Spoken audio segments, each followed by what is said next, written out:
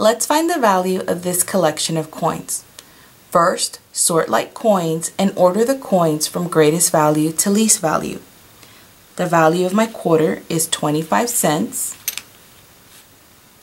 The value of my dime is 10 cents. The value of my nickels is 5 cents each. And my pennies are worth 1 cent. Next, let's skip count starting with the coin with the greatest value. 25, 50, 60, 65, 70, 75, 76, 77, 78, 79. The value of this collection of coins is 79 cents.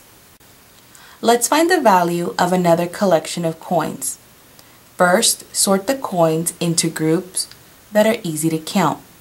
For example, groups of 25 cents and groups of 10 cents. A nickel and a nickel is 10 cents. A quarter is 25 cents and a nickel is 30 cents. A dime is 10 cents. A nickel and a nickel is 10 cents. And I have my pennies.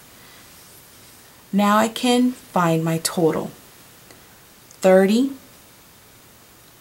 40, 50, 60, 61, 62.